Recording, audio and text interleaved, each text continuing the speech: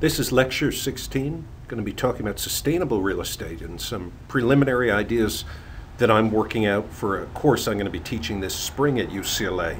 And in these lectures on sustainable real estate, I'm going to deliver about 8 of these, as you will see, going to discuss the topics below. So think of the place where you live. Think of the place where you work. Both residential and commercial buildings are major consumers of electricity. So when we think about green capitalism, it comes back to supply and demand. Do those who demand residential real estate, such as homeowners and renters, do they have any incentive to demand that their home be green or that their apartment be green? Green in terms of low electricity use and low water use. Any incentives they have to economize on these scarce resources. Turning to law firms and other businesses that locate in commercial real estate. Do commercial real estate owners and renters have any incentive to demand green commercial space? So on the demand side, for both the residential and commercial sector, does anyone have an incentive to demand green space? And of course, demand creates supply. Future Don Trumps on the real estate supply side will be more likely to produce environmentally friendly real estate if there's a demand there. Now, from classic welfare economics, if there are externalities involved in a market, then even to a Chicago economist, there might be a justification for government to get involved with state and federal policies. So what are those policies, and what are their intended and unintended consequences? And if all of the points come true on this slide, could the efforts to build the green real estate sector really have a significant environmental impact? Could we have reduced climate change impacts and more resilient capital stock if this green agenda were pursued?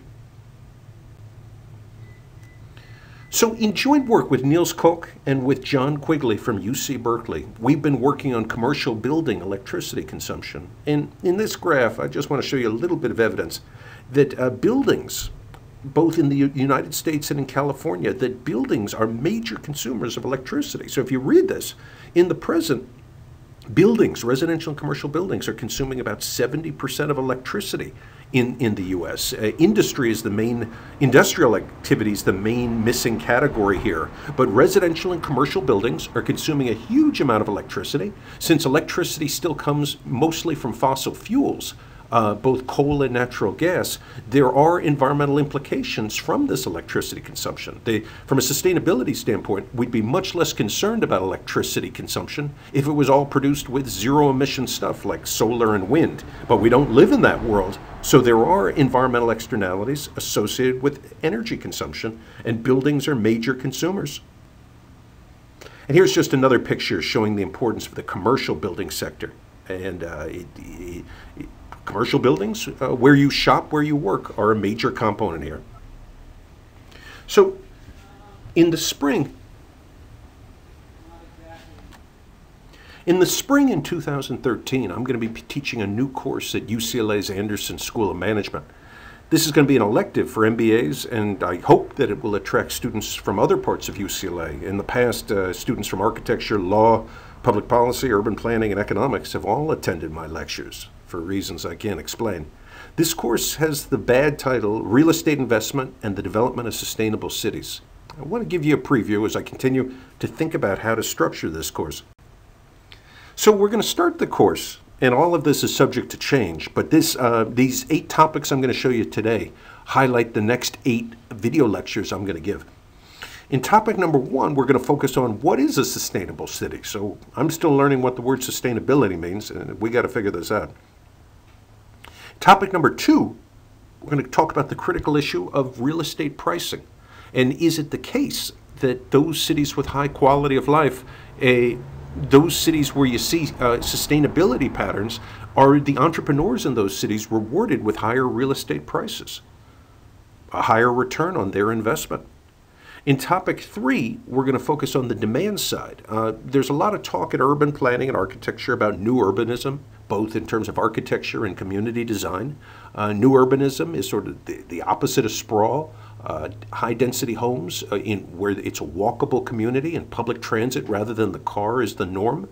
And if you bundle that with green energy efficient homes, who demands? Is this a niche product? Who demands these homes? What evidence is there that there's a real market for this, given current electricity prices? In topic 4, it's sort of a twin of topic 3, we're going to turn to the commercial side of the economy. For both renters and long-term tenants, whether it's Walmart or whether it's a law firm or a computer programming firm, what's their demand for locating in a green office building or in a structure that's energy efficient? Who demands to be in these Energy Star and LEED buildings, and how much of a rent premium are they willing to pay? That segues naturally into topic number 5, development opportunities in green design for new construction and retrofits. So there's plenty of energy inefficiency in our economy in an age of durable capital. I'm looking up and down my street at homes built in the 1940s and 50s, and many of them are highly energy inefficient. When would a real estate developer purchase the house and do a complete makeover of the house to make it more energy efficient? And when would he earn a rate of return for that investment? And for those who engage in new development, especially in the developing world and in the suburbs, what incentives do they have to build energy efficient housing stock and commercial stock that will last for decades? Going to talk at length in topic 6 about synergies between private and public investment. So in Beijing, they're building subways. You build downtown subways that take you to the center city. How does the private sector respond to these public investments? Does this increase the likelihood of building downtown malls and other investments that make the center city stronger and the metropolitan area more sustainable? Topic 7, we're going to talk about local land use regulation, an important topic in California, of what we allow land to be used for and not for, and why, and what are the unintended consequences. In topic 8, we're going to talk about policies, whether it's a carbon tax or California's AB 32, that encourage green real estate investment. When investors anticipate what government's going to do and its rules of the game, how does the private sector respond? So in my next 8 lectures, I'm going to build on each of these themes and talk about these at length. For those who are interested in the applied econometrics, which we don't do much of that in these simple lectures, I encourage you to go to my friend Niels Koch's webpage, www.nielskoch.com, for many technical details about some of the issues we're going to be talking about.